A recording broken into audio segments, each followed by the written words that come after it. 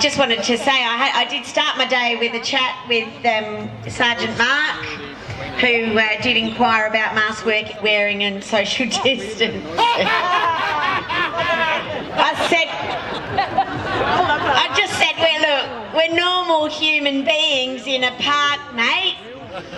I mean, he had to, he's obliged. He did say as he asked, he said, I already know the answer.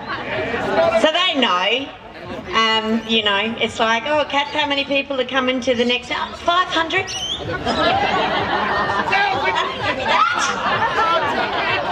Just a few. You know, we take a little bit of licence. But yeah, look, normal human beings, individuals, you know. We don't normally go up, start pashing strangers in a park, do we? Sorry.